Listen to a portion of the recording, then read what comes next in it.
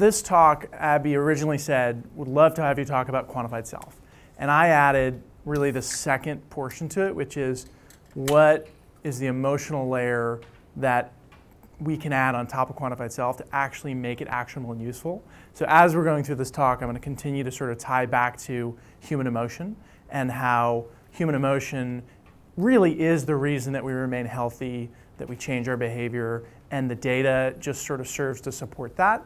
Although the first 20 devices and services I show you may not exhibit really strong understanding of human behavior, which I think is one of the key issues in the field right now, and something that is a big opportunity going forward. So first, a little bit about myself. I will talk about both companies, Change Collective and Zeo, but ultimately I've been in the behavior change, quantified self space since before it was called Quantified Self. And I'm also advising a bunch of the companies that you'll see in this deck as well.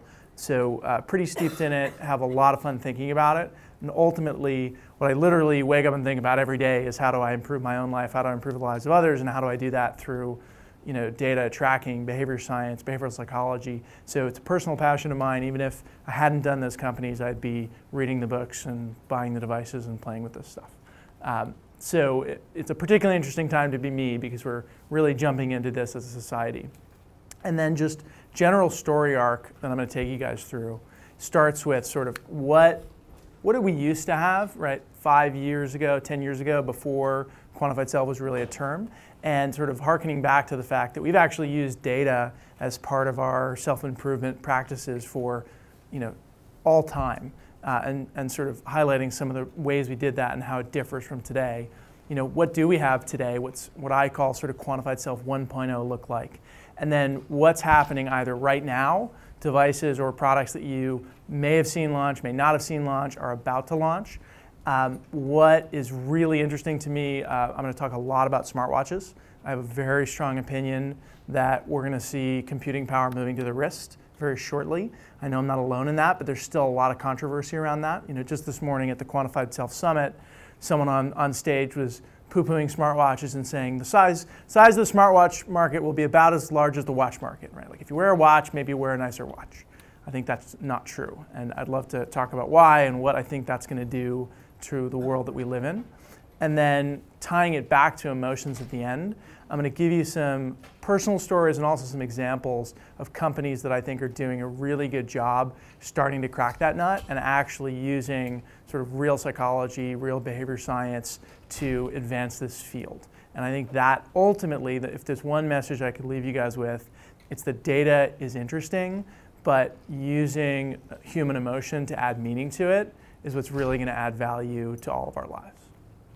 So the way that things used to be, right? We think that today if you talk to someone in the QS movement, they talk about all these new devices and tracking, and oh my God, we never used to do this.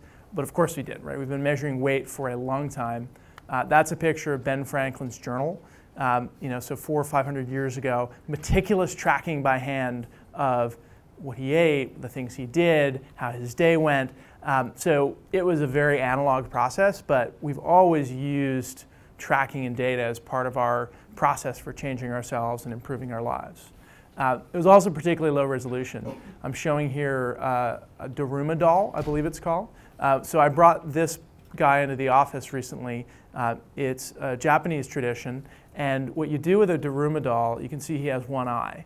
You fill in the first eye when you set a goal, and then you put that on your desk or in your bedroom or wherever until you complete the goal. So you've got a one-eyed doll staring at you. And it's quite disconcerting. I've had that on my desk for the last few days. I committed to doing a paleo challenge at my CrossFit gym, which is just it's sort of a tight interpretation of a paleo diet, very strict. I've never actually successfully completed one. And I said to the team, I'm going to do that. Here's the Daruma doll. I'm going to fill in an eye. And still going through that process, but that's a good reminder every day. But it also reminds me that quantified self and tracking used to be pretty low resolution, right? It was, and still in many of our lives today, you set a goal and then you get the feedback if you achieve it or you don't achieve it. You don't necessarily get extremely detailed feedback along the way that's helping you achieve the goal. So we were doing it. It was analog, it was low resolution, and it was also really inaccessible. To a large extent, it still is inaccessible today. Right? Doctors' offices have equipment that we've all seen. We may even have been hooked up to once, but how awesome would it be if we could access all that data all the time? I think that's the direction that we're heading as humans and as society, and there are going to be a bunch of implications of that, some positive, some negative, but ultimately the accessibility of data is becoming much more powerful. But we always, to a large extent, had access to this data if you really had a need for it. We're just now getting it at a much more sort of consumer approachable level. So hence ends the nice slide transition. So I'll walk through these. What I call Gen 1 quantified self devices, of which Zio is a part, and I'll go into in a minute. Fitbit sort of typifies those guys, but you've got other devices like Garmin, Nike, Polar, now a bunch of sort of failed or pseudo-failed devices like Zio and Strive and Fitbug, and all those guys essentially took basic data, which may have been available in some less accessible way, and added connectivity to it. But all super, super basic, right? We're talking about step tracking, heart rate for athletes, and that's it. Right? That's essentially the data that you get from these devices. And if you think about like the rich amount of data that fills our lives, our stress, our mood, our hydration, our happiness, none of that, right? Super simple. And very limited use cases, right? So you've got walking and running. Those are literally the two use cases that data is particularly useful for even today, right? Anything else, you're really less likely to be using data as a meaningful part of your change practice. But if you're walking, you now have really great tools from devices to phones to help you really get a count on steps and increase them every day. And if you're an athlete, you're really getting a lot of great work out of Garmin, Polar, and similar devices. And then last but not least, fundamentally, this is a picture from a Jawbone device and from a Withings device. It was mostly just data. It still is mostly just data. And the best that we've done beyond that is a good social layer that allows you to share it, that allows you to sort of get commentary on that data. And just with this, there's value, right? There were, north of, I forget the exact numbers, but Fitbit probably did well over 1 million units last year and is growing like crazy as a company.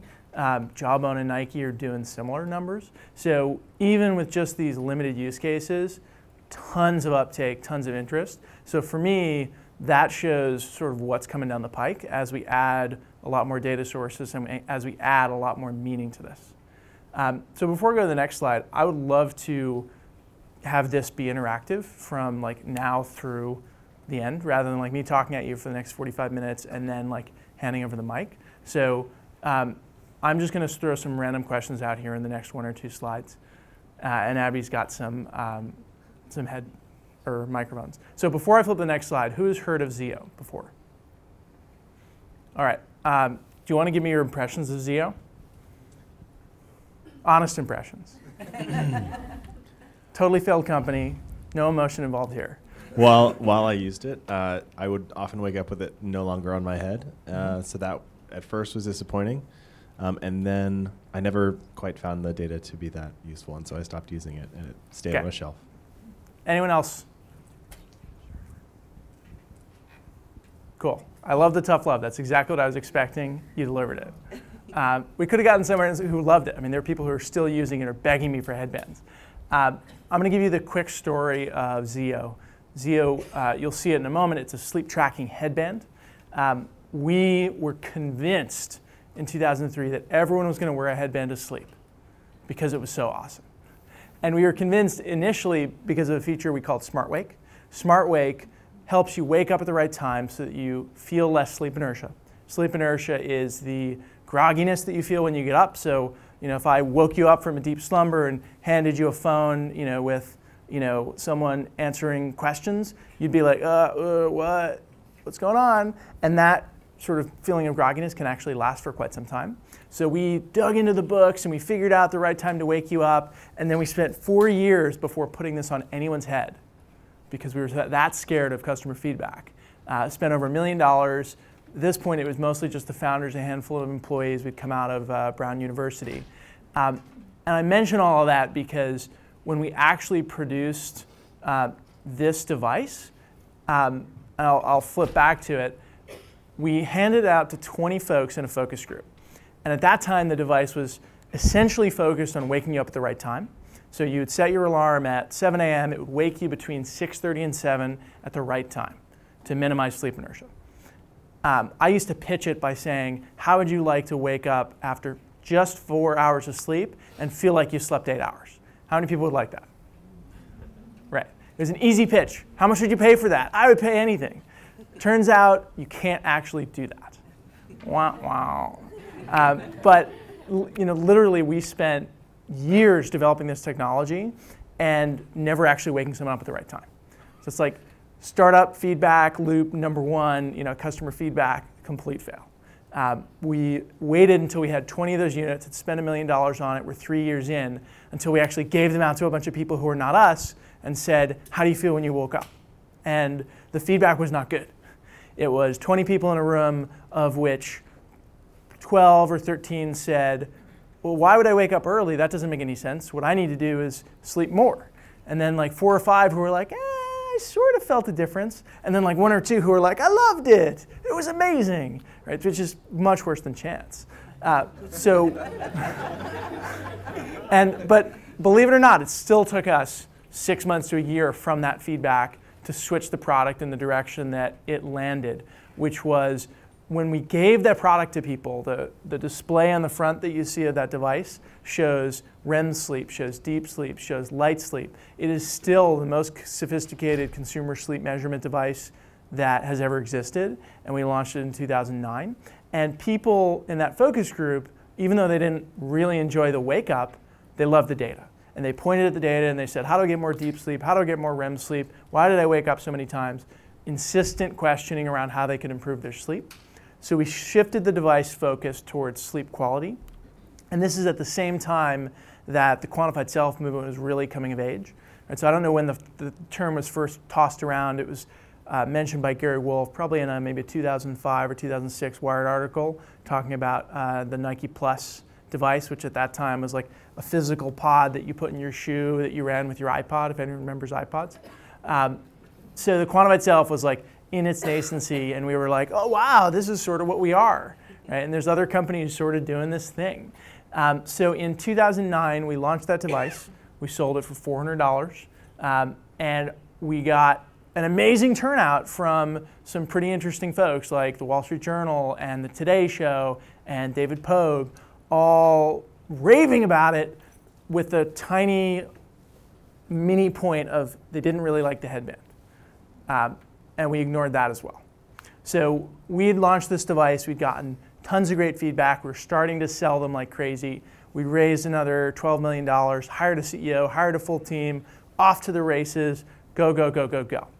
And then sort of from the 2007 to 2009 period, if anyone remembers, the iPhone launched. And suddenly we were caught with this device, physical alarm clock, that just so clearly should have been a phone that you were almost hitting yourself on the head, but also realized that we'd started developing this device in 2004, 2005, well before the iPhone really existed. But we reacted, albeit slowly, and in 2010, 2011, developed and launched the Zeo Mobile. So the way that we thought of this was, look, we did a really good job on Zeo Bedside. We sold like $3 million worth of that in a year. In order to make this go up and to the right, what do we need to do? Customers are complaining about 5 things. Maybe it's 4, we'll see. 1, they don't want the data. They want the data more connected. So the original device, there's actually an SD card. You can see it in the side that you pulled over to your computer. And like, how dumb is that? So I want the data more connected. They said, I want to connect it to my phone. They said, I don't want to pay $400 for it. I want to pay much less than that. They also said, we don't like the headband.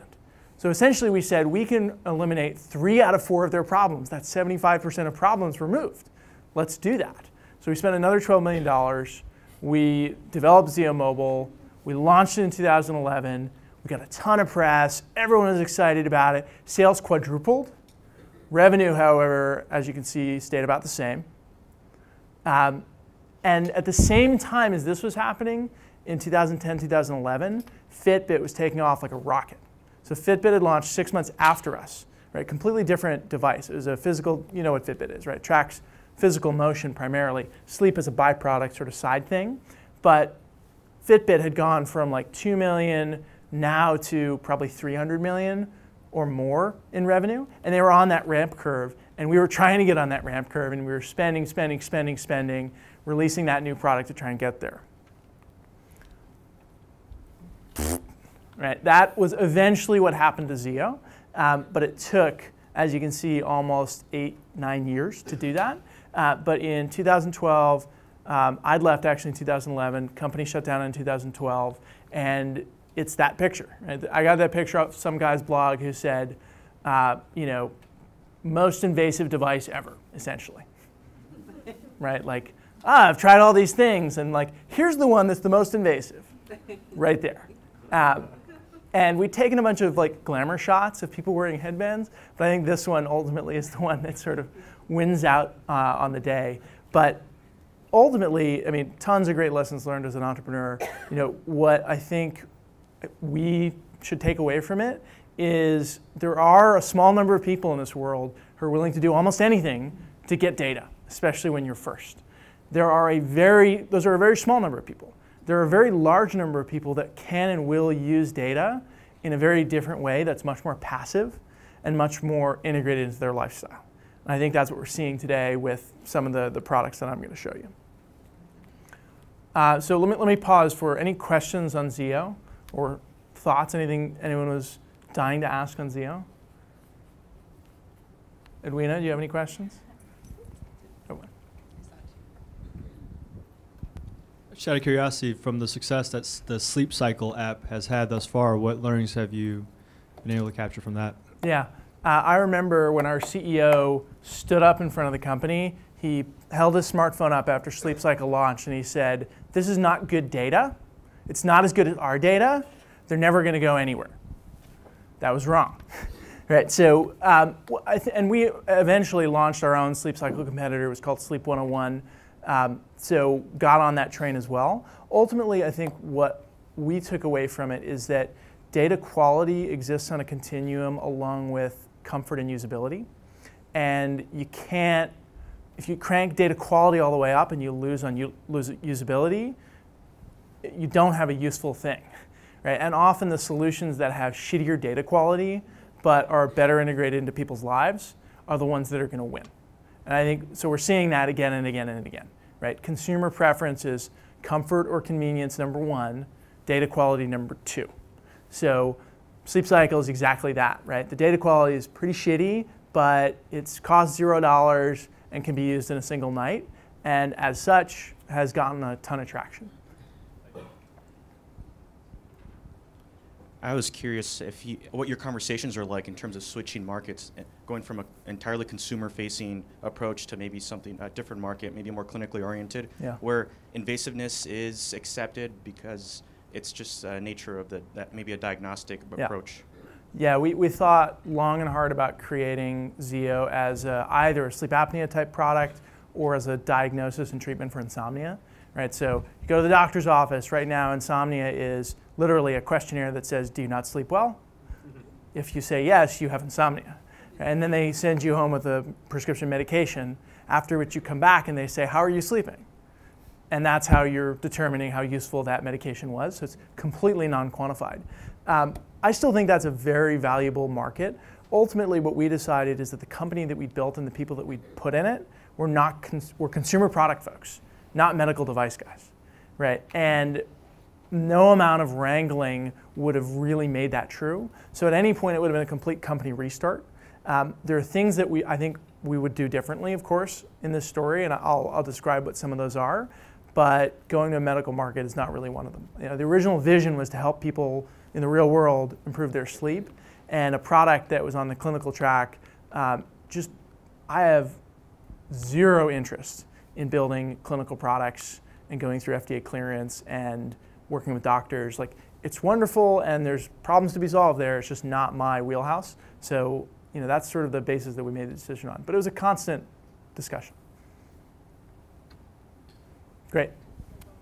All right.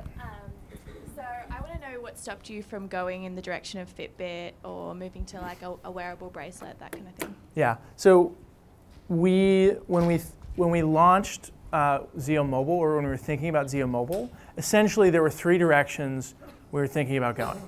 We were thinking about launching Zeo Mobile, which is essentially like take the product that we already have that people love and fix the problems that people have with it, except for the fundamental fact that they don't like it. In retrospect, but of course, that's not the way that we thought about it. Option number 2 was what you're suggesting: go after the larger fitness market rather than being a sleep device. Right? Weight loss and nutrition and exercise are just bigger opportunities. Let's go after those. And one of our competitor companies, a company called Lark, did that. They went from a sleep bracelet to a life bracelet, and now they're not selling it anymore. So no, not a win. And ultimately, I think that was a calculation based on, again, the DNA that we built the company around was it's a sleep company, it's a sleep company, it's a sleep company, it's a sleep company. We have sleep scientists on our board. It starts with a Z. It was sleep, sleep, sleep, sleep, sleep all the time. The last direction that we thought about going was a non-invasive sleep sensor. Right? So a sensor that was in your mattress, on your mattress, next to your mattress. I studied all of them. I suggested that at some point, that we build one. And in fact, before the company eventually did die, we were building one. We were building a mattress-based sensor. We had, close to ink deals with major mattress manufacturers to integrate that sensor into those mattresses. We're going to release our own product, and you'll see some companies that I'm advising are doing that now. So it's a bit of it's shitty, right? It's shitty that we didn't get there sooner, because I still think that is going to be the direction that sleep takes. And I think a big, valuable company that helps a lot of people is going to be built on it. Cool.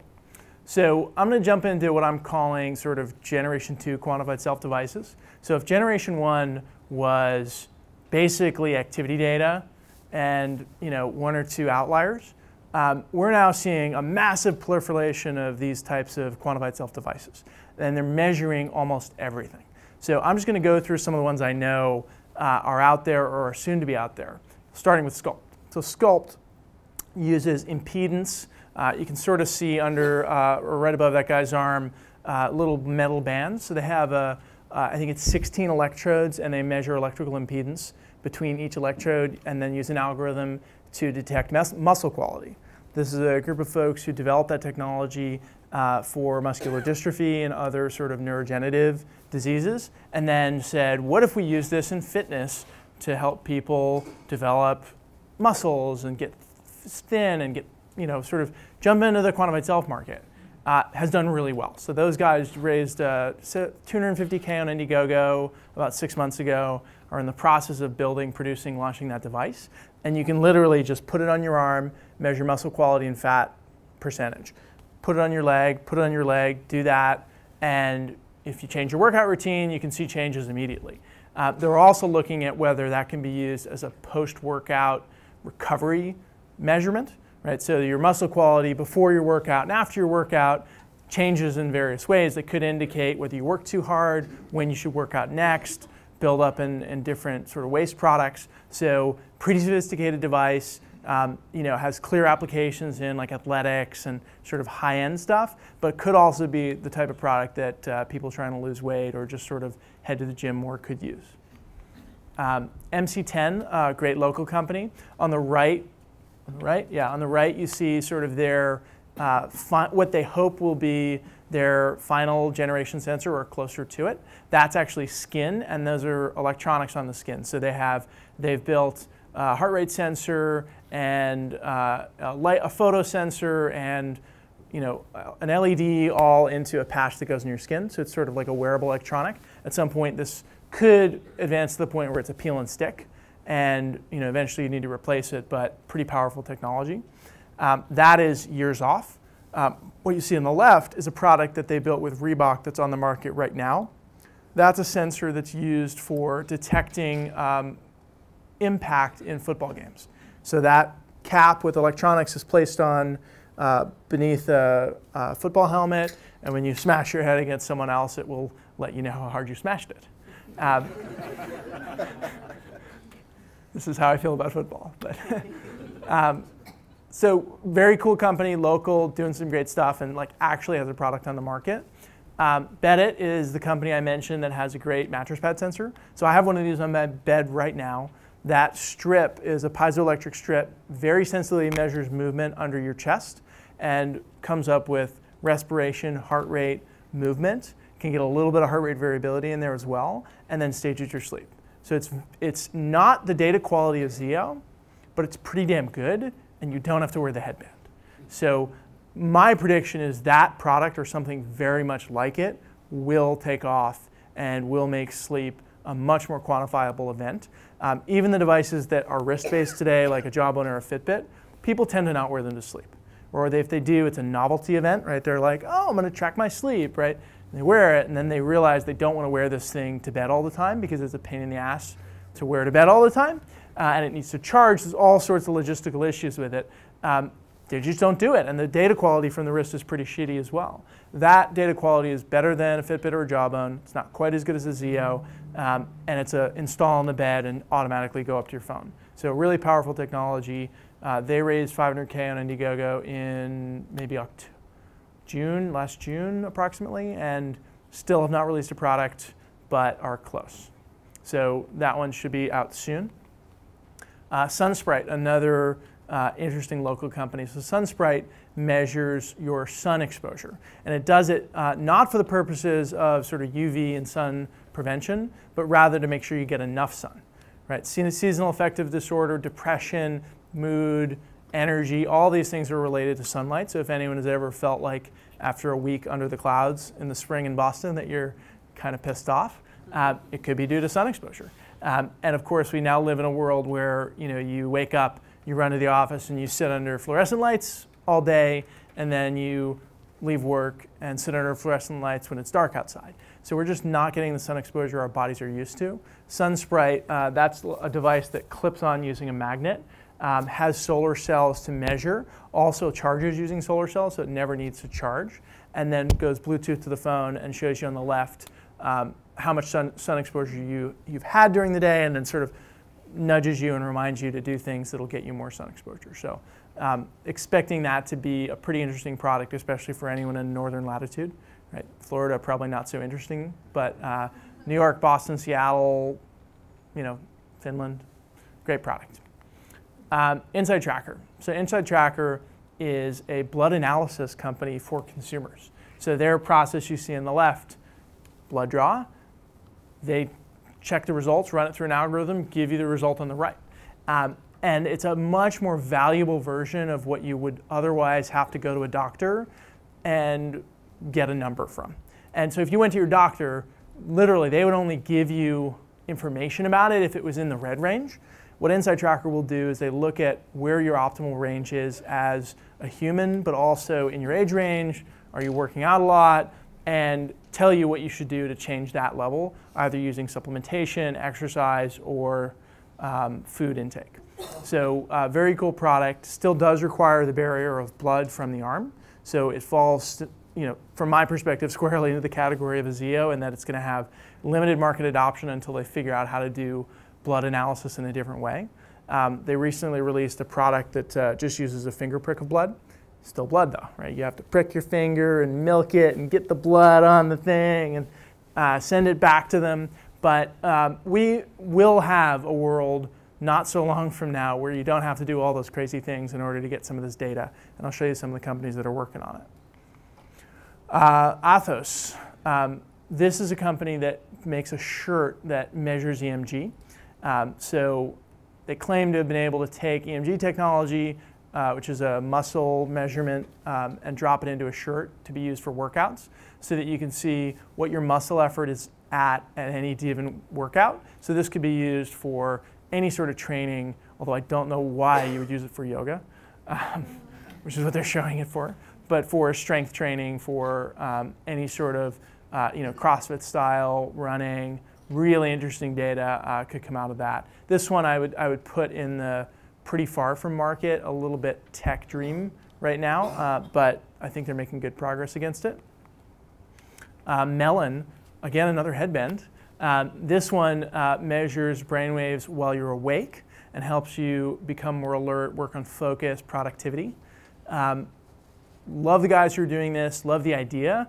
I think they're going to face, again, Zio-like challenges where wearing a headband is a challenge. People don't want to do it. You need to give them a lot of benefit before they're willing to wear a headband. But successfully funded on Kickstarter, in the process of manufacturing, so we'll see how Melon does.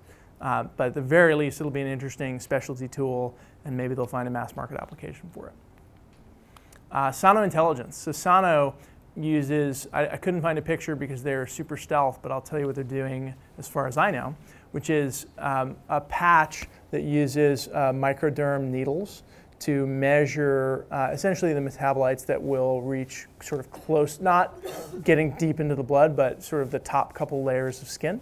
So they can get things that relate to like potassium levels and other sort of hydration-related things. So hydration is something they can work on. They tend to not get the stuff that are sort of larger molecules that are still require blood. But one can imagine a patch like that in the future getting closer and closer to getting something like a full blood diagnostic with a patch that's continuous on your arm, which would be a major breakthrough. And then I think last in this section, how familiar are you guys with the Apple M7 coprocessor? Cool. So the Apple M7 coprocessor is actually a pretty fucking big deal. And it's a big deal because I think it's a hat tip in the direction that Apple is heading.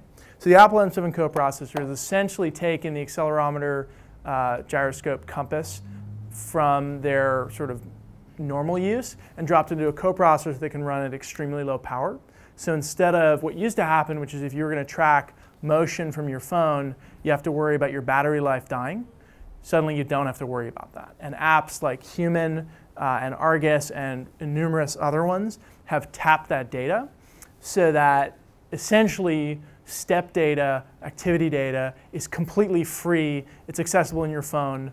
Fitbit is going to have to massively adjust to this because I'm still not sure why people would wear a wristband when the same data or similar data is coming out of their phone already. And the reason I mention it as a hat tip in the direction that Apple is heading is that this is useful for a phone.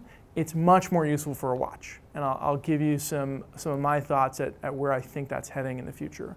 And the app on the right, Human actually is a very interesting application where instead of just being a step tracker that says, you're going to set this many steps, how many did you make today? Is it 1,000? Is it 10,000?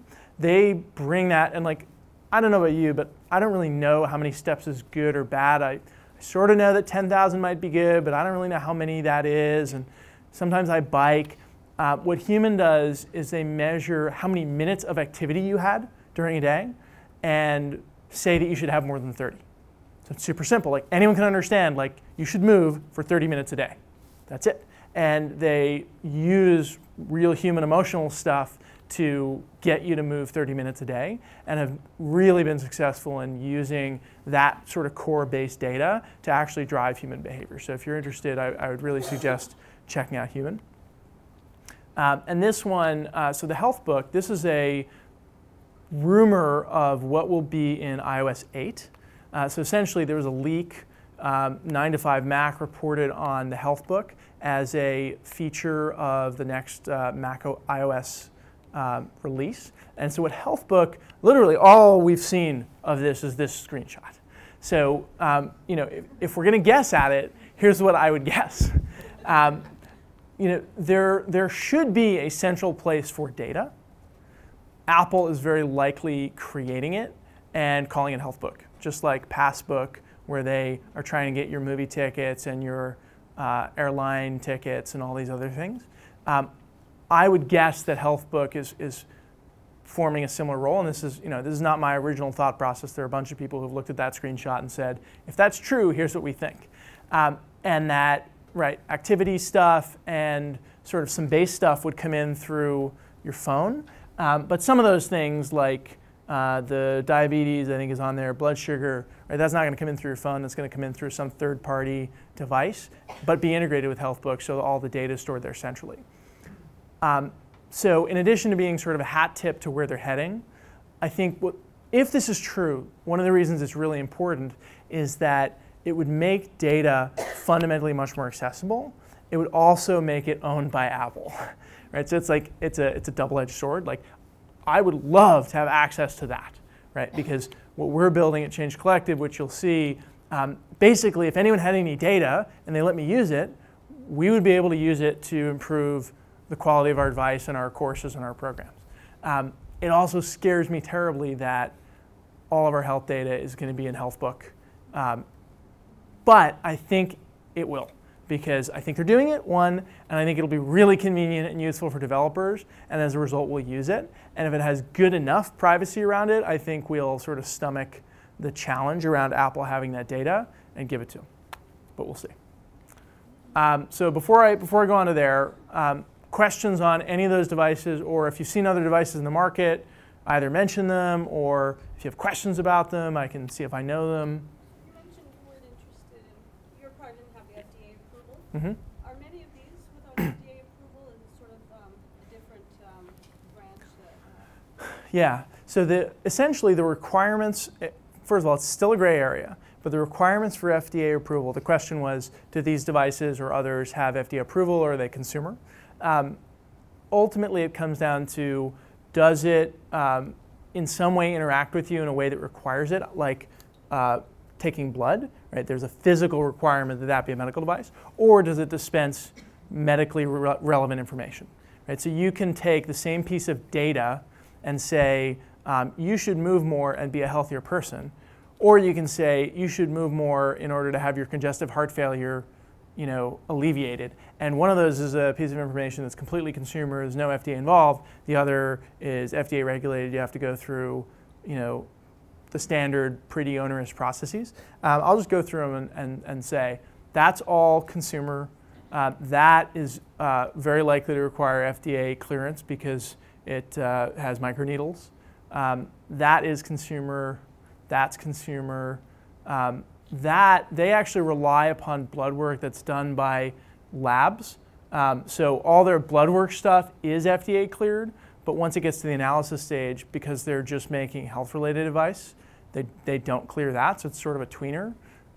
Consumer, I don't know, consumer. So most of it is staying on the consumer side. At Zio, we decided to stay on the consumer side. Essentially, we felt like we had the choice. And we chose to go on the consumer side, and very happy that we did that. No one ever slapped our hand. And we think at least the devices that were released in that era established a precedent that, like, oh, cool, it's okay to use this type of data for like health-related stuff without the FDA jumping on it. Is the data have the same quality? Well, I do have a Fitbit, and the sleep analysis, it told me I was waking up throughout the night, but I think I was only moving. Yeah. So, I mean, how accurate is the data in the consumer products? I mean, it depends, right? And it's more a function of the data source rather than it being medical or not, right? Like, there are pedometers that are medical quality that have similar accuracy. Specifically related to the wrist-based trackers. My personal opinion is they're quite good at determining when you're awake. They're okay at determining whether you're asleep, but of course it's using motion. And the ones that are putting light sleep and deep sleep on there are effectively lying to us. Right? They're essentially, like when we released a product called Sleep 101, which used motion, we called it more restful, or sort of more less restful or more restful, which we felt was sort of a fair representation, because if you're moving around a lot during sleep, it does correlate with being more restless, but it doesn't actually correlate with deep sleep, which is a specific brainwave state, et cetera, et cetera.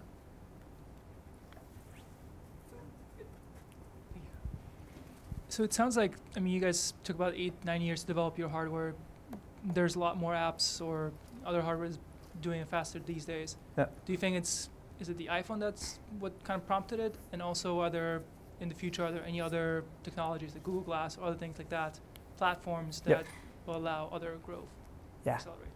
Yeah, so I'll answer the first one first, and the second is sort of in the embedded in the rest of the presentation. But the question is, why did it take us so goddamn long to launch Zio? And why can people do it faster today? And will it be faster in the future? We were super slow, right? We really got working on it in 2004. The product came out in 2009, so 5 years. Why was that? Reason number one is we were students, didn't have any money, and didn't know what the fuck we were doing.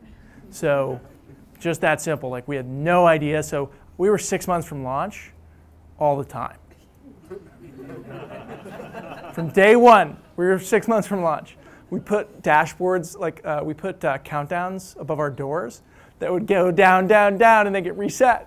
Down, down, down, and get reset. So we didn't know what we were doing until quite a bit further into the process. Once we figured it out, once we were like, okay, here's what product development really is like, and we have the money to do it, et cetera, it was more like a 2.5-year product, which is not unreasonable. I think the folks who are doing it today at speed are doing it in maybe 18 months from soup to nuts.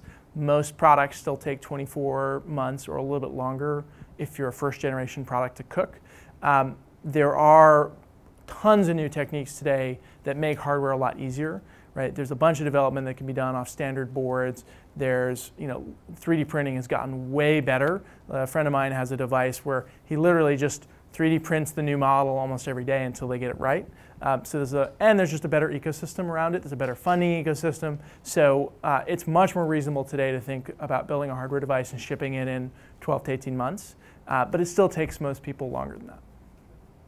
And then we'll get later to what I think is going to happen coming forward. There's one behind you, Abby. There was one of these products, I think it was melon Yep. something that you said works on your brain during the day. And the bad thing is that it requires this headband, but that Yep. it helps you focus or measure focus. Does that mean it would help people with ADD? Or just generally focus? So Melon is not going after ADHD or ADD, but there has been good research done that shows that neurofeedback can work for ADHD and ADD, and I believe it's actually a reasonably well-accepted treatment for that. So one could do that, and then there are a couple companies that are. But fundamentally, a similar principle is being used by Melon in the consumer realm to help you focus and sort of get into the zone. So they're measuring brainwave activity, EEG, and determining, based on ratios of various bands, and then giving you feedback where you are and then where you should be heading. So it tells you you're in focus, you're out of focus, and then if you're out of focus, then what does it tell you? So it gives you some exercises that can be done to get in focus, right? So you can do things like breathing, relaxation, meditation.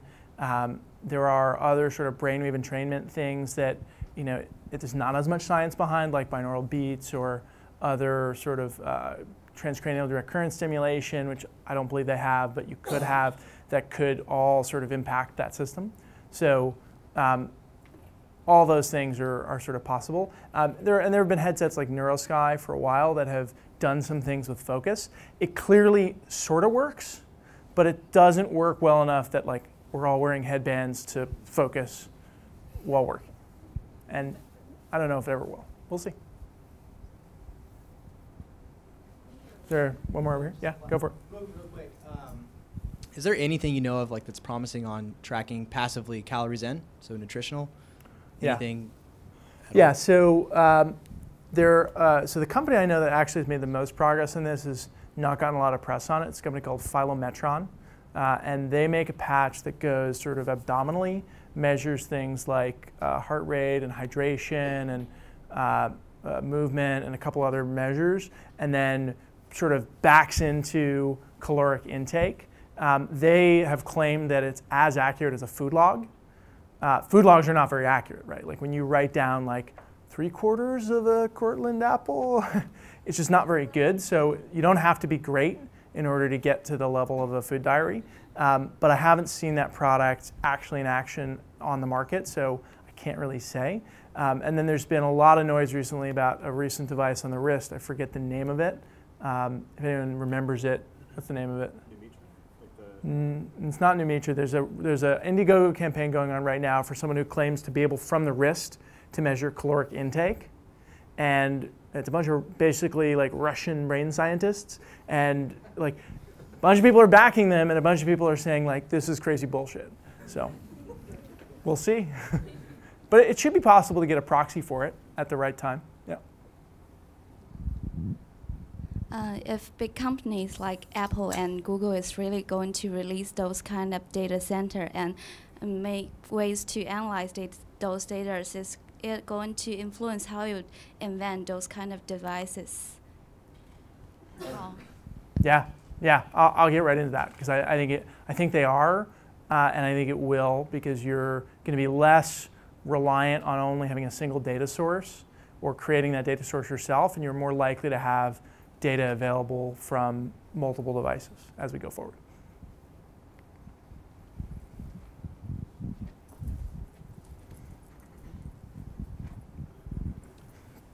These are all very creative solutions to problems that strike me as niche products for the quantified selfers. So I wonder, what's your outlook on how, or when, if these products will ever make it mainstream? Will they do it on their own, or are there value chain partners that need to be there for distribution? Yep, cool. I will answer that by going on to the next slide, which is smartwatches. So I have a very strong personal opinion on smartwatches, which I will transmit to you. Take it with a grain of salt, because none of this stuff has really happened yet. But from my perspective, the history of computing is one of processing power and interaction with the computer moving closer and closer to us, to the point where we're going to have some pretty wild and amazing technologies in not so long. So, mainframes enabled computing for mostly big business uses, right? No one has a mainframe sitting at their home. The PC enabled actual personal use of it, and the killer app there was word processing, right? Essentially, I think the killer app on a phone, because it's with you, is social. I think that if you look at the vast majority of like the value that's been created, like during each of these eras, other things happened, right? Like gaming happened and social happened on the desktop, but like the big breakout, I think, for mobile phones was social.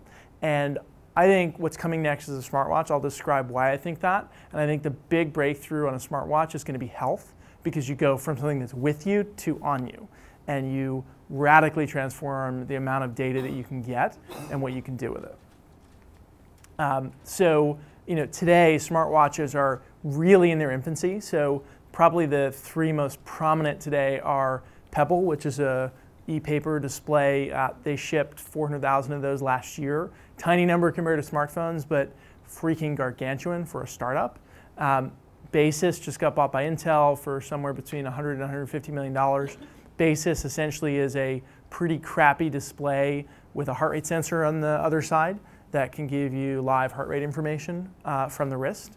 And then Android Wear was just announced 2 weeks ago. So Google announced that they had ported Android over to wearables, built a really intuitive card-based system that surfaces the information that's relevant to you at that moment where you are.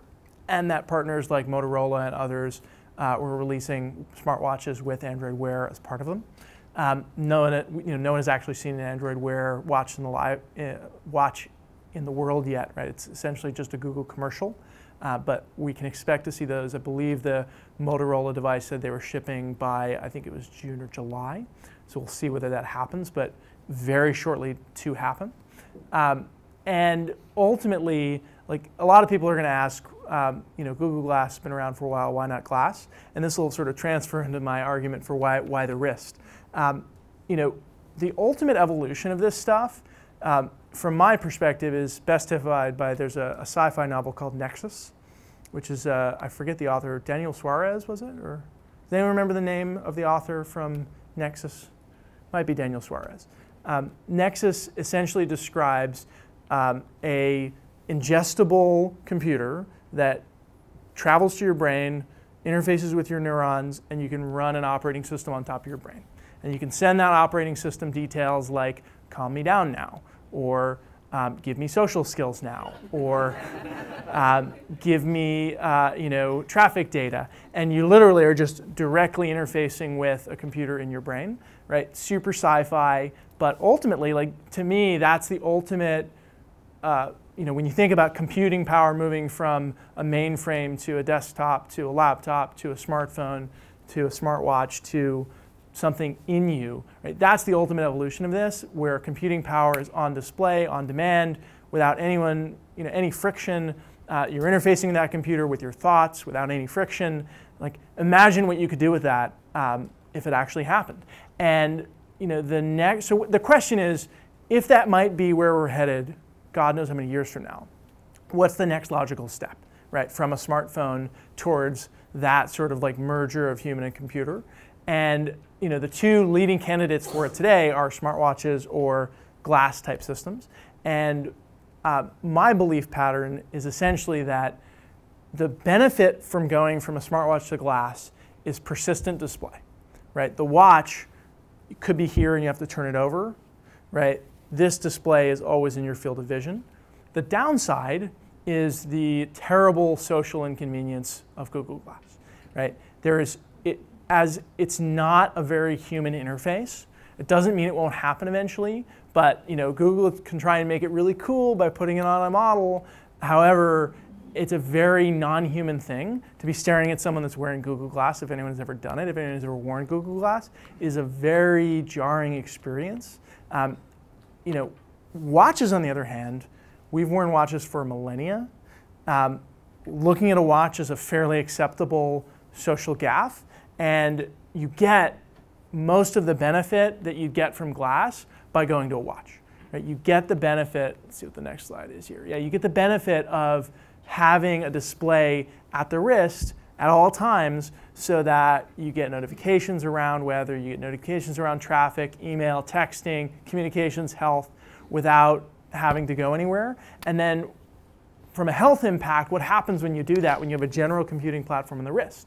Right? The smartphone, from a health perspective, all it could really give us was location and movement. Right? A smartwatch can give us, from a sort of base signals perspective, eventually blood pressure, heart rate variability, galvanic skin response, oxygen saturation, temperature, the list goes on. You can get quite a lot because you've physically gone from here to here. Right? I could add to that list respiration. Like, there are so much that you can get from being on the body, right? And if you think long-term about things like sono-intelligence, right, you can get some blood markers from being on the wrist. You can get a lot. And that can translate to, instead of what location and movement translates to, which is just activity, you get sleep, stress, emotions, hydration, nutrition, all this amazing stuff. So a lot of services will enhance themselves, I think, when we have smartwatches. So if you believe that we'll have smartwatchers and they'll be on a lot of wrists, Yelp will get better by being on the wrist, right? Your email will get better because it's on the wrist, but it'll be a relatively incremental difference, right?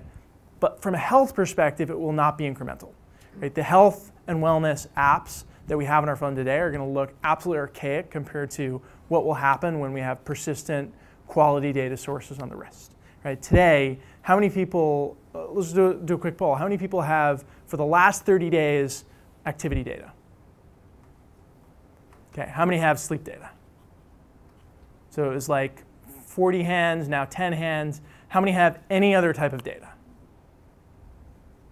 Okay, 4 or 5 hands, right? So if you were to do an overlap of all of those, right, essentially you're not getting any overlap, right? Like doing the cool shit that you want to do, like when you don't sleep, your exercise is bad the next day, and then you're angry to your mother, right? Like, we've been talking about that stuff for a long time as a possibility. You can't do that even close today, right? Smartwatches will get us much closer to that, and in a very short time frame that doesn't require us to go all the way to implantables or ingestibles or things that are sort of super sci-fi. So I think it's going to make a big difference in the next few years. If I had to guess, that's someone's janky picture of an iWatch. Of course, it's not the real picture of the iWatch, but all signs point to Apple being working on an iWatch. If I had to be a gambling man, I would say that is probably slated for late 2014, maybe early 2015. Although just like the Zeo launch, I said that last year, so we'll see. But I don't think it's going to be long, right? The Android Wear just started gaining steam. We're going to see some really interesting stuff on the wrist. It's going to be niche for a bit, but I think the adoption curve on this stuff is going to be faster than tablets. And tablets went from like 0 to in most households in a matter of years. So let me pause there again before I jump into the emotional side to it for a bunch of questions. Question here. So, thanks. Okay. Hi. So this watch, I'm wondering what the technology for wearable patches, how that compares to. I don't think this is a prototype. It looks like an iPhone melted down and rolled up. But so I know MIT Media Lab is developing wearable patches. Yeah. Is that technology advanced enough to be somehow in competition with this? You know, I don't really know, but I don't really think so. I think that the wearable patch stuff, I mean, you can do wearable patches, right? Body Media, I don't know if they've released it yet, but they've developed a wearable patch for the Body Media device, which has 4 sensors, accelerometer, GSR, et cetera, and does some really good caloric measurement.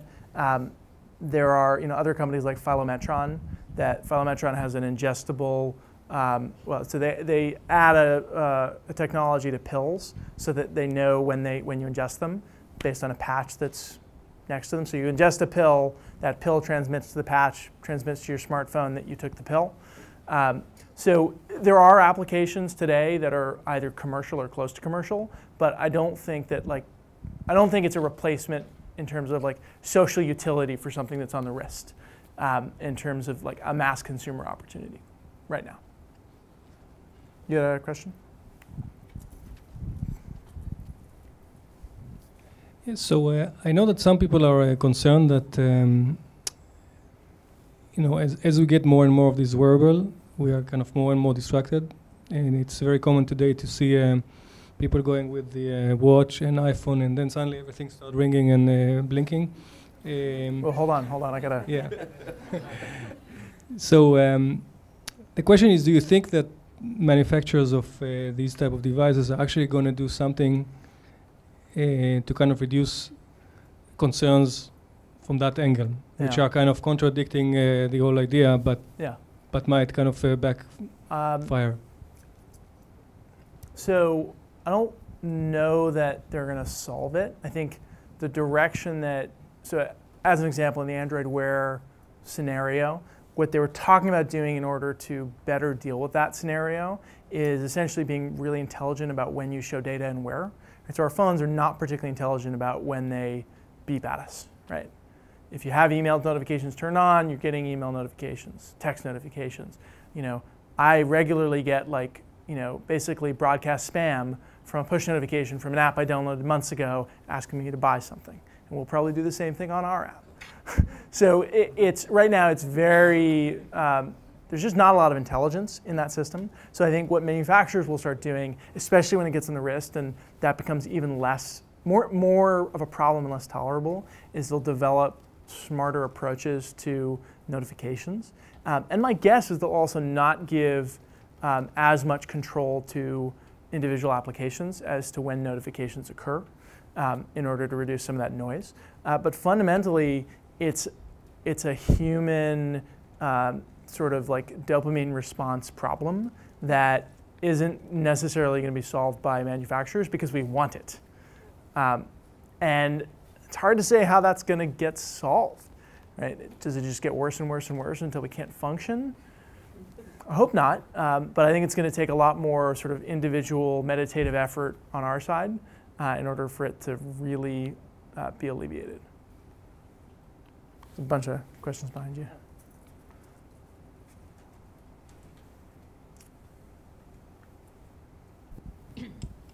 So along those lines, beside from the distraction, if you can get all the things you can now get on your phone, but it's on your wrist, does that mean only people under 25 or 30 will be able to read it?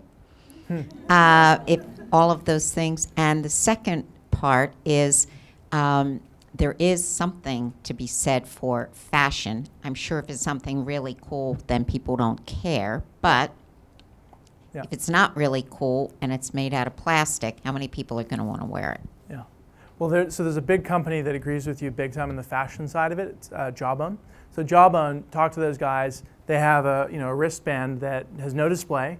It sort of looks like a piece of jewelry. It's not really jewelry, but it's fairly fashionable compared to like the Basis watch, which is, not so fashionable, or not to speak of Google Glass. So their belief is that you're going to continue to wear your fashion watch, your nice watch, and then you're going to put a bracelet next to it. It ultimately, it's a dual question. One is how much value can be provided there, and then how cool can these things be made, right? And I tend to think that those two will converge to a place where most people won't be concerned by that problem. In the beginning, most people will, right? And then over time, it'll be less and less, right? So if you think about like that big ass car phone, right? That like probably wasn't so cool to carry around unless it was a status symbol.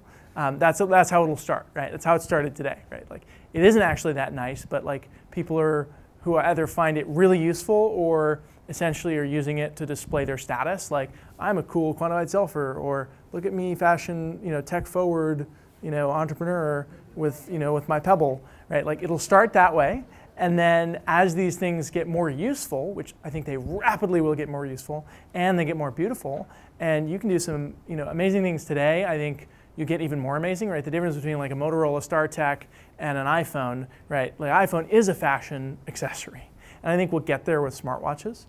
So that's sort of the second question. Backing up to the first one, from my perspective, the interface problem, essentially how do you get data into these devices and how do you get data out? It's probably the biggest challenge we're going to face going from phone to wrist. Right? So Google, the Android Wear stuff says that you should talk to it, right? Like, hi Google, I'd like to, give me directions to so-and-so. And that's a really janky interface, right? Like voice interfaces, like people are just not particularly comfortable using them. Will it work? Maybe. I don't think so. I think in a car, people will be willing to talk to it. But outside of that or their own home, I don't see that becoming a very popular way of interacting. So there are other ways, right? I don't know which will emerge. There's a device called Myo, M-Y-O, that is essentially, it's a sort of forearm-mounted device that measures the muscle movements in your fingers and can, hasn't been released yet, but is a control and gesture interface device. So maybe we're tapping our fingers like this to do input. There are Leap Motion-like devices which use, I think it's IR, to essentially today, it's like you hang your hands over this thing and can manipulate stuff. Maybe we're hanging our hands over this thing to manipulate it instead of tapping it. But I also think you're going to see a lot of tapping on a tiny little display. And like people have showed prototypes of like typing little messages on the watch, and yeah, yeah. So but like people said the same thing, right? Like how many diehard BlackBerry folks were like, I'm never going to type on a screen, never, never, never, and now people are doing it, and they're doing it pretty fast. So I think we'll adjust to it pretty quickly. So I think the first generation stuff is going to be pretty weird and annoying on the interface side, and then we're going to get, I don't know what technology will occur or when to change that, but I think it'll get easier over time to interface with them. But it is going to be a big problem.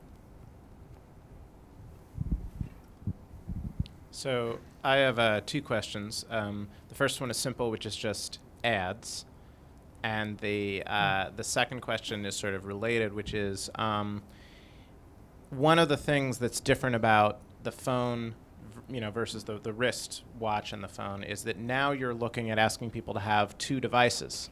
And I think that there's a pretty small percentage of people who are comfortable with that. And do you think that that will change, or that there will be a way that they'll say you only need your watch, or your watch is still your watch and you get all the data on the phone, or something like that? Well, again, I'll do the second one first. People used to say like, you have your home computer, you don't need one for every member of the family, and you have your laptop, you're not going to have a tablet. And people today regularly have 2 laptops, 1 tablet, a small tablet, their phone, right? Their old phone, like devices proliferate, right? If they're valuable. So I don't think we're going to see a big problem with people not wanting to wear or carry both. And then as things progress, yeah, there I'm sure will be watch technology that starts connecting to the cellular network and taking over all the functions of the phone if you don't want to wear it. But I think that'll take some time. Right?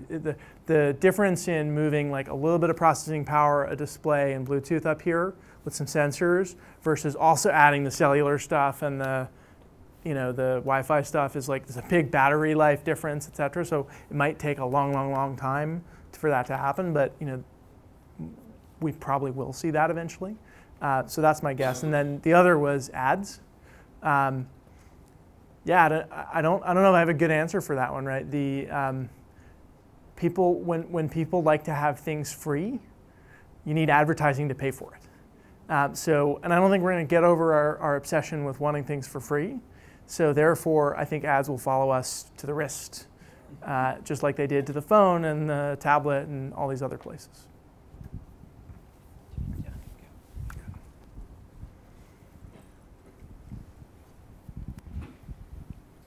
Hey, so I completely hear you on Google Glass and how it's very jarring to speak to somebody wearing one. But I also think as far as the form factor, I think that there might be, I mean, for instance, hipster glasses being a very obvious fashion trend to point to, ways to get around that. So I just wanted to hear if you think that there are other advantages that the smartwatch would have over Google Glass type interfaces as a better data source for the future. Yeah. Yeah, so think about that. I mean, you're going to have the same, like computing power is going to be about the same, right? You're not going to be able to have something huge here and something small there, or the opposite. Access to sensor data, you probably are going to be able to do as much or more on a place like the forehead here as you would on the wrist. So I think from a sort of health sensor perspective, over time it could be similar. Although in terms of persistency, so that might be an advantage for the smartwatch, right? You're not going to wear even if Google Glass is something you use all the time, you're not going to wear it all the time, right? Like during this lecture, you may take it off, right? When you have, there will be, I think, more instances where a smartwatch that's on your wrist is pretty likely to stay there until you take it off at night, if you even do. So I think in terms of persistency of sensor data and availability of display, I think smartwatch would have a bit of an edge.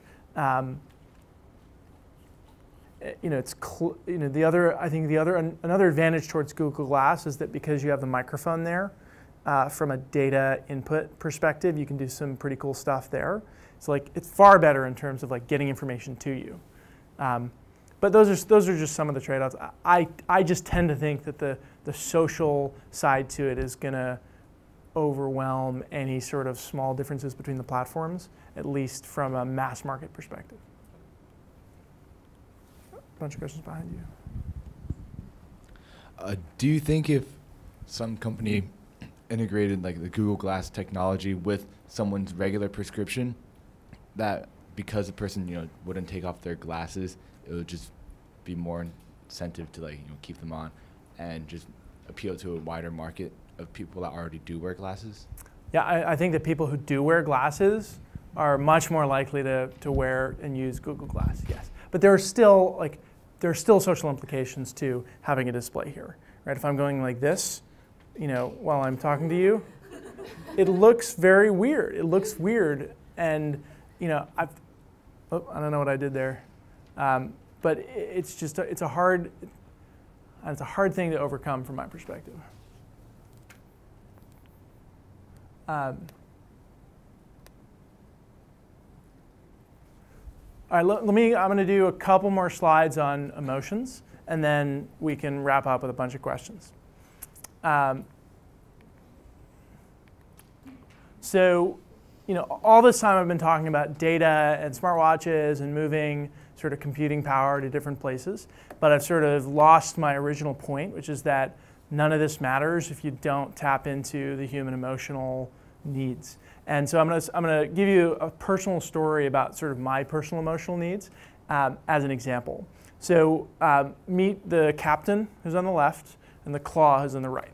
These are sort of my pet names for two of my personalities.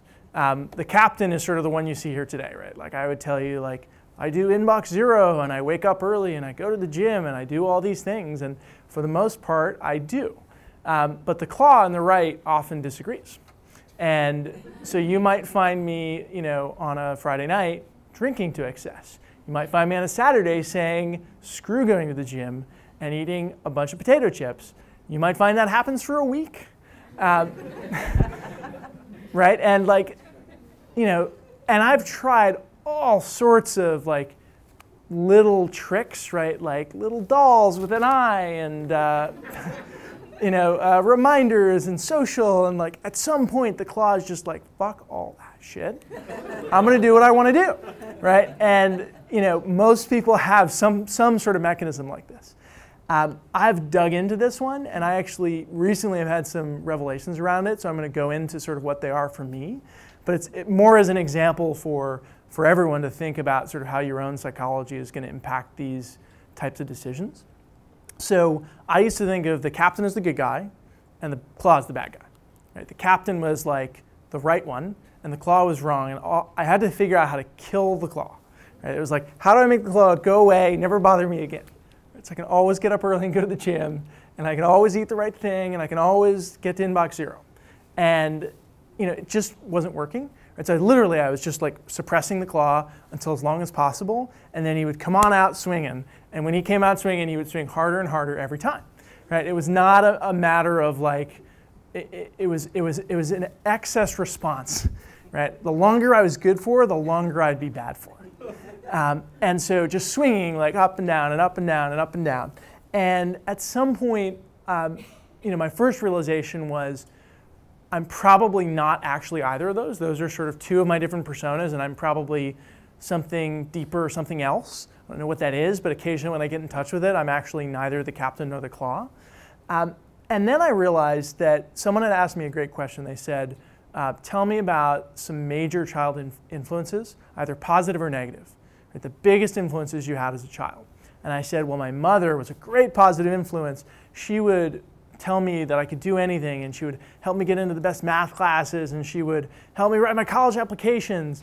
And ultimately, that sort of behavior is the captain. Right? I got the captain from my mother, who started a business and helped me through all these challenges and always sort of pushed me forward and told me I could do all these things. And the other influence I mentioned was the public school system, because I hated the public school system. I was the most disruptive, angry child that you could possibly imagine. I would kick and scream about going to school. I would do disruptive things in class. I'd get kicked out of class. I hated it, hated it, hated it. And sometimes my mom even facilitated that by saying, you don't have to go to school today. It's a day off. It's free, you have freedom. And what I realized over time is that those two influences map directly to these. Right, my mother and sort of pushing me forward, I can do anything, it's the captain and sort of being a manager of my own life. And the claw, instead of sort of being self-destructive, is actually a freedom-seeking mechanism. Right? I felt like I didn't have freedom, and all I wanted was to be free. Right? I wanted freedom from homework and sitting in that row and homeroom, and I wanted just to be free. And ultimately, that's part. I've done some great things with that, right? Like starting my own company and, sort of making my own way in the world is all because I really seek freedom. But when I sort of cramp down on my own freedom by saying, I shall do these things in this order, go to these meetings at these times, eventually the freedom-seeking side of me comes out and disrupts in whatever way it needs to disrupt so that it gets me the freedom that I think that at some deep psychological level I need. So that was all sort of very fluffy and interesting. But here are some startups that are actually doing some stuff about this from an emotional perspective. So the first is a company called Affectiva.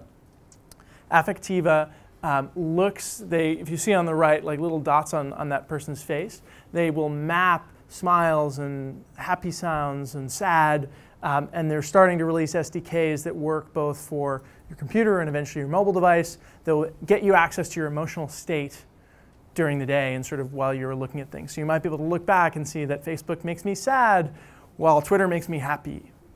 They probably both make you sad. And what they're using this first for is the wonderful public service of advertising. Telling advertisers when you're happy and when you're sad so they can make you happy more often so they can buy their products. But nonetheless, a very interesting direction. A company called Happier, another local Boston company. Happier has what they sort of term as a social network around happiness. So they encourage you to share happy moments and be grateful for the things that you have.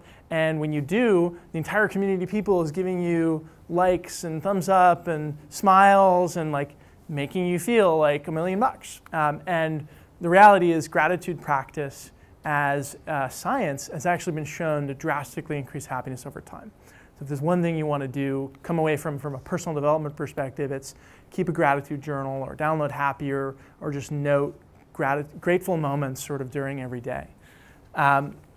Next company is called Pavlok. This is going to be the negative side of it. I'm going to see if I can press play on this.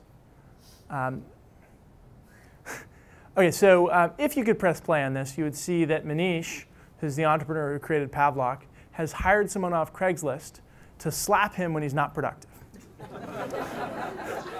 So it's a 7-second clip with her looking over, seeing what he's doing, which is not work, slapping him. And not surprisingly, Manish's productivity went through the roof. And this gave him the idea to start a company called Pavlok. And you see the drawings on the right for Pavlok. Pavlok is a device that locks onto your wrist. You make a commitment to a behavior, and then it shocks you if you don't do it.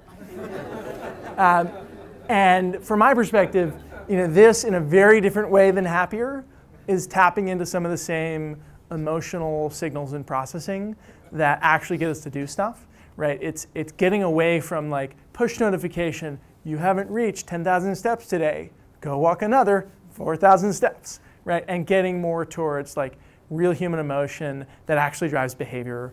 And Manish in this case, it's a negative reinforcement, but I think we're going to find positive ways to do that as well. And then last, but hopefully not least, is my company, Change Collective. So I'll go into some detail on sort of what we do. So what you see up here is an example course. We're building a mobile course platform. And what we do is work with the experts who wrote the book or gave the TED Talk and are suggesting some sort of behavior change. And we build mobile courses that have content, tracking, social accountability, and really all the behavior change and quantified self tricks that you just saw to actually help you do it. So instead of picking up a diet book, reading it, you would pick up the course by the same author and take that course over 3 weeks, and it would sort of help you through it. And the insight for doing this was that at Zeo, I was building this quantified self device. And at the same time, as all these new devices were coming out, I was picking up 2 to 3 books a week and reading them on some sort of health or personal development related topic. And at some point, we sort of asked ourselves, like, why are we reading all these old school books? And why, when we talk to consumers, are they always mentioning these old school books and the experts they read and the blogs they love and the group that they go to, like all of this like offline or in person or sort of like squishy stuff, and they're not really talking about the data and the tracking and all these things. And ultimately it's that from our perspective, when you look at the way that we changed behavior in sort of all of evolutionary history, it was through people, right? We saw people that were emulating the behaviors and the mannerisms and had the things that we wanted, and then we followed them, right? We got their help and changed our behavior, right? So it's the old adage of the village elder helping you change behavior, and we're seeing that today in people connecting with an author who has great stories and tells a great, and actually like draws out testimonial, and people, there's a little bit of hero worship that goes on, right? When someone reads a book by an expert like Deepak Chopra or Tim Ferriss or whoever their interest person is, where you kind of want to be that person, you want to live that lifestyle. There's an emotional pull towards it. Content does that to us. And bringing real people into it as well does that to us. So what we're doing is connecting what we think is sort of that emotional source of great stories, great testimonials, hero worship, with sort of the hard realities of tracking reminders, social accountability, like all these like niggly things, but suddenly there's a reason to do them, right? So when Derek says, Derek runs a company called Greatest. It's a great web content brand. Lots of people love him. When he says like, hey, I saw you didn't work out yesterday, but today you should, and here's the reason why, and there's a 15-second video clip from him, with a story about someone who transformed their life, that might be when you actually do it. Instead of, you didn't do your 7 push-ups today. do your 7 push-ups today. So that's our hope, is that we can tap into some of the emotional components to change and combine those with the sort of more hardcore quantified self, behavior change, tracking type stuff. So let's go back to Q&A. And my information is there on the board if anyone wants to reach me, and I'll also be here after for a while.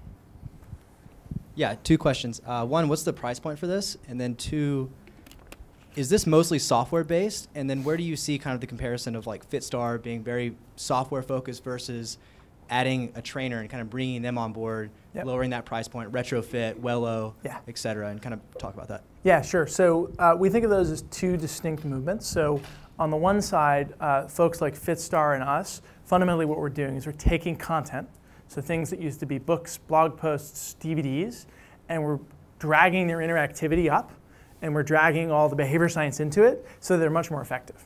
Right? So if you're going to read a book or something like content anyways, let's make it actually awesome for you and actually work. Right? What Wello and Rise and others are doing is they're saying, let's take a coach, which is super expensive and super effective, and let's make it less expensive and more accessible.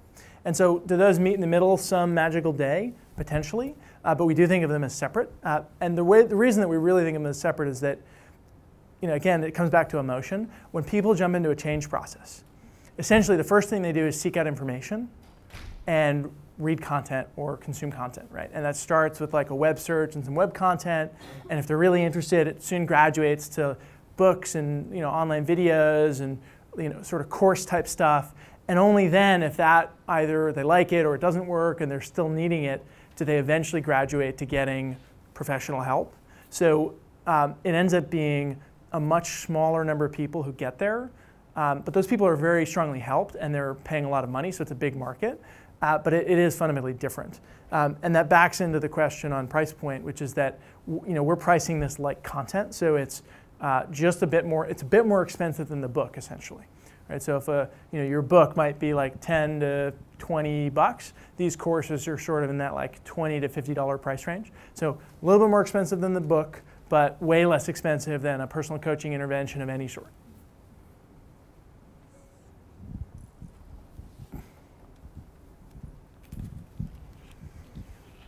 I wanted to ask about privacy, actually, and then I know when you were talking about the Apple Health Book, that it's kind of a double-edged sword because Apple would have all that data, and of course sharing has some of its benefits too, because you could have like social pressure for you to make positive change. Yeah. But where do you draw that line between sharing and privacy? Yeah. So for every person, it's different. Right? Fundamentally, people are motivated by different things. Right? We're all humans, and there's some commonalities, but someone giving a talk earlier today was talking about how some users, when you give them a badge when they lose 10 pounds, that's like amazing for them, and they're going to work for that badge, digital badge. And other people could care less about your little digital badge. Right? And that's true, as an example, with social. Right? There are people who are very private, they want to change on their own, and by the way, they're not really motivated by social pressure from their peers. And there are other people for whom change is a very social process and they want to get help. So, from our perspective, privacy is something that should be in the user's control, and they should have the ability to essentially tune it up or tune it down. And that both includes how they share their personal information. It also includes how we use their personal information. So we haven't built all of our privacy policies yet, but we'll model them after Zio. And the way that Zio built privacy policies was that we enabled people at any time to opt out, and we had very strong protections in place for sort of anonymizing and using data in a way that protected your privacy. And we're consistently recognized as some of the sort of innovators for letting data be open and letting you push it anywhere you want from a sort of privacy security standpoint. So I think we'll follow that book. How are you finding scaling with B2B versus B2C in this realm?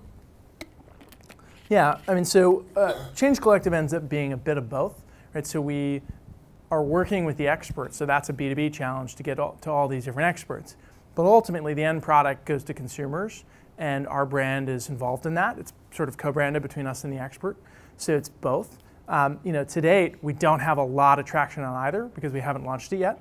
But so far, the B2B sales process has gone pretty well. And it's gone well because when you talk to these experts, they are dying to have a mobile app. That's the way they describe it.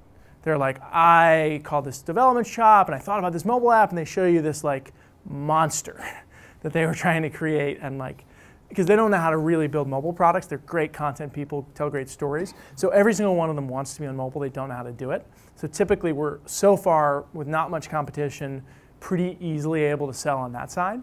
And then on the consumer side, we don't have a lot of data yet. We did build a course with Happier on gratitude that we did just over 30K in one beta in top line sales. So pretty strong uptake, but one course, one data point. So yet to be seen, but I tend to think that the challenge here will be the B2C side and not the B2B side. I think a lot of the B2B guys, a lot of these experts are going to want to work with us, and the question is more going to be, once we produce a course with them, how do we actually sell a lot of them?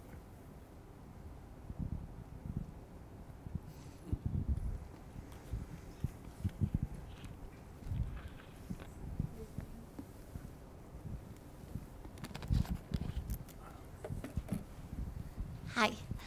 For wearable technology, how are they monitoring like the health aspects of it? You know, like years ago, people were worried about radiation from cell phones, and how are they handling that? Yeah. So, you know, recently Fitbit had a bunch of devices recalled because of a similar issue, right? They had, I believe it was a problem with their stainless steel, and it was causing rashes and allergies in a small portion of the population. So, I mean, the first line defense is consumer requirements for any device, right? So CE and FCC requirements, you know, there's a whole realm of regulation that says how much radiation you're allowed to output on what frequency band, in what way, and what materials are allowed to touch the skin and are deemed as safe, and there's a barrage of testing that goes through. Ultimately, the question is, are those standards the right standards? Right? So the folks who are particularly worried about radio wave challenges believe that the standards are, you know, written poorly, and that stuff is actually damaging us even though it's legal. And, you know, it's a bit of an open question, right? As a society, we seem to have decided that it's worth the potential downstream health implication as a trade-off. Whether it is or not, I think, is unknown, and you can sort of argue either side of that coin. So from my perspective, it's sort of a carryover from one to the other. But it doesn't actually change. I don't think the problem gets a lot worse with a wearable, because the big radios are still going to be in your phone for a while, right? The cellular radios. And, you know, on your wrist is going to be this tiny little Bluetooth transmitter that's 1,000th of the power output of your cell phone. So, you know, it's something to continue watching, but I don't think the smartwatches really substantially change the equation. And the Google Glass? Yeah. Yeah, so again, the question is amount of radiation and what you believe is safe. Right? So there are people who would never use Google Glass because of that. Right? There are folks who recommend that before using a cell phone that you use an earpiece, you know, with a wire that separates you from the radiation. And there are some studies that show that if you do this, right, that there are changes in your brain. And there are other studies that show there aren't any. So I don't know. I mean, like, I just don't know. But you still end up with the same challenge. Like Zio had a transmitter right on the forehead, right? And we were transmitting, you know, a tiny, tiny, tiny, tiny bit of power compared to the phone. And we were expecting that to be a worry for people. Wasn't, no one ever complained. No, you know, very few people didn't buy it for that reason, right? They didn't buy it because they didn't want to wear a headband, not because the headband was transmitting. But there were people, like there's a guy, Dr. Mercola, who's an alternative health website, who said, I would love to endorse your product as long as it doesn't transmit on the head. If you can give me a version that doesn't do that, I'd love your product, but I believe it's dangerous. So, hard to say.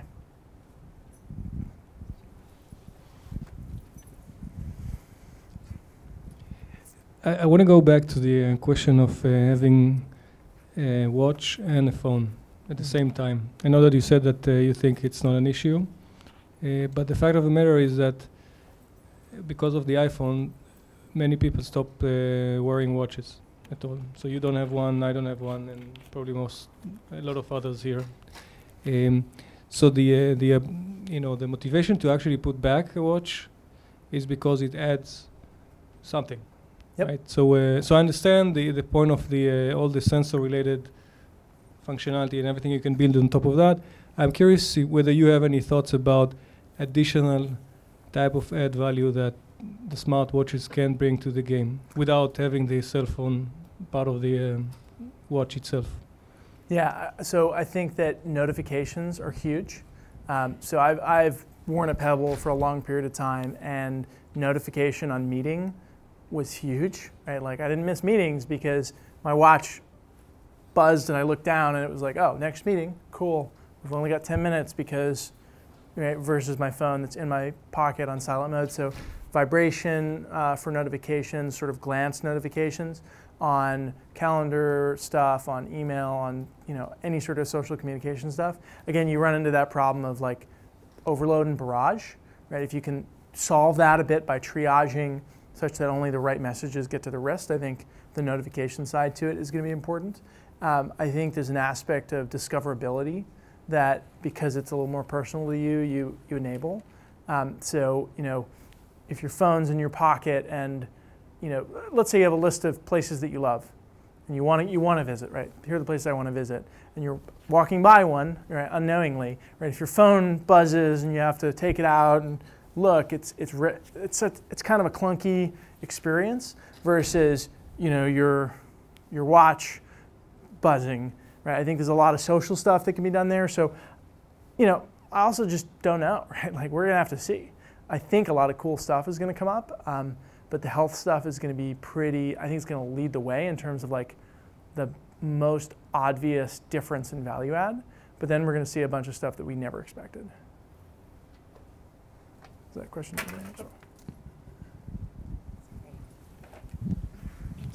Can you talk a little bit about your business model and who will be doing the marketing? Is it the Change Collective or the content developer? Yeah, so the business model today, and it may change, is we find an expert who has a certain level of quality in their advice and is really well regarded in the field and has some sort of audience that they've built. We work with them for free to develop the course, so we're sort of taking most of the burden of writing a lot of the material, bringing the video crew out. They're helping, but we're sort of shouldering the burden on it. Then when we've created a course, we both market it. In the early days, I think we expect the experts to bring a good portion of our audience. And then over time, as we sort of get that flywheel going, we expect to be able to bring a big audience as well so that they get the benefit not only of their audience, but of our larger audience as well. So it ends up being both. And then the business model is we charge the consumers for the courses, $20 to $50. And then we rev share back to the expert a percentage of that. And that depends on a couple of factors, but it's a pretty healthy percentage, which both is a way for them to monetize their content, but it also incents them to help us market the product. Hi, my question is more on the behavioral side. So you said to create habits, you need to use the 2 or 3 months period that people has like the inner motivation with the best experience possible. What's the best experience? It's like to have the social interaction, is to have positive feedback, is to, know that I have 1 more day of life expectancy because I'm healthier today. Yeah. So what makes this better, experience? What do you see? So my answer is going to be a total cop-out, but there's lots of research that I haven't done. I'm not a behavioral scientist that shows what impacts motivation in every single area, right? So like, should you give someone a marshmallow in this case, or should you give them a word of praise? And like, you can find studies that will tell you in all sorts of circumstances exactly what happens. We're really complicated humans and we're all different. I have a friend who I've been trying to pick apart his brain for years, but literally like when he wants to do something, he just does it.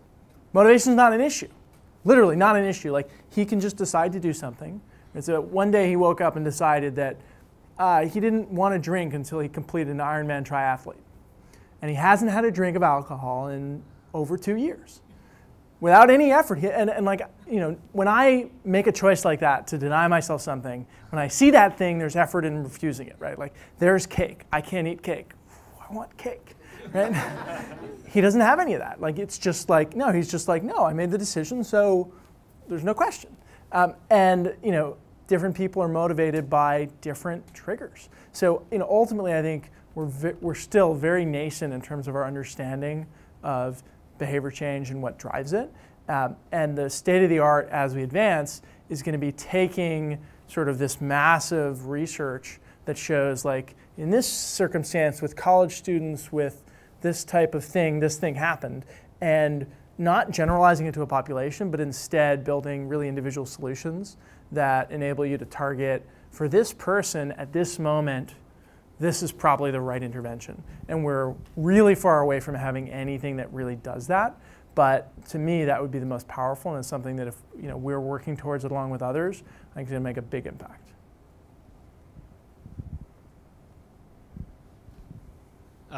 So the folks that we've seen that need solutions like this the most are the ones that are at greatest risk for chronic disease, that tend to be the baby boomer generation, and also are not as tech savvy and purchasing the activity trackers and whatnot. Have you found ways to resonate with them and get them to adopt these sort of solutions more quickly?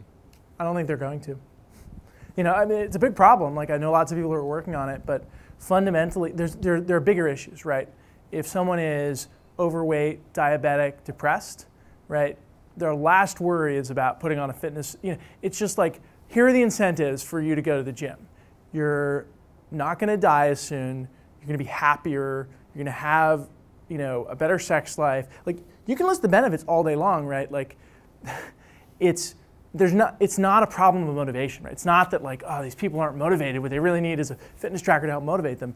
From my perspective, it's structural issues in the way that, like, we've organized society, right? It's the food that we're eating and the chronic stress that we're under and the environment that we're in and the light exposure that we get and that we don't get. It's these really structural issues that lead to, our bodies, which are not designed for those, reacting very poorly. And then once you're off the rails, you're off the rails, right? And you're not going to come back on the rails, or you're unlikely to come back on the rails through interventions like this. It's more likely to take, really intensive change processes. So, from my perspective, if you hired me to go solve those big problems, it's not the thing that I do, right? I help. We're tending to help people who are already interested in helping themselves. I would look at the bigger structural issues, right? The big nutrition issues, light exposure issues, access to education issues, poverty, like those big structural issues. And like, I don't have a solution for those either, but I don't think that this world is going to offer much opportunity for that, because if someone is not taking like the really low-hanging fruit already, then giving them layers of analysis on top of it, I don't think is going to make a big difference.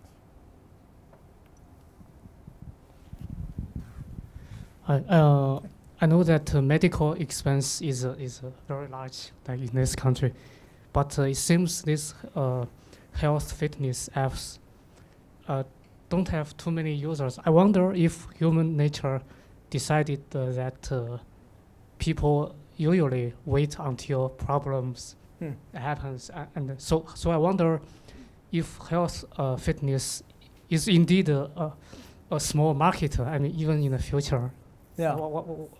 Well, the business. Yeah, I mean, so right, the medical industry is a fifth of the economy, right? So it's, I don't know what the numbers are, but huge. And health and wellness is smaller, but it's like $100 billion industry stacked on top of other $100 billion industries, right? Like the weight loss industry is a $60 billion industry, and the fitness industry is similar sized. And then you've got sleep and stress.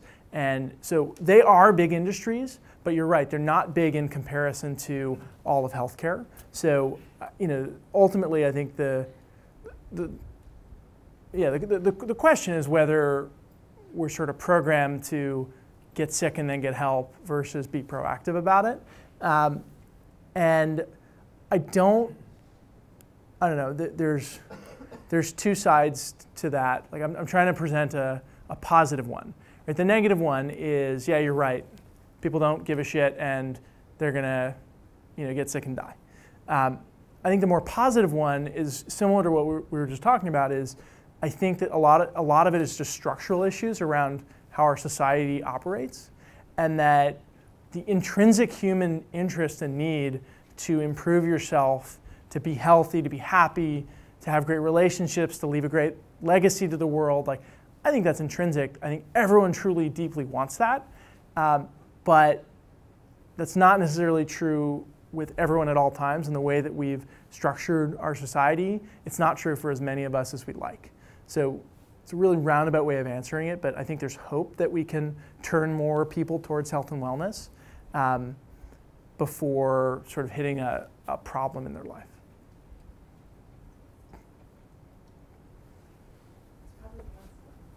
Okay. First and last.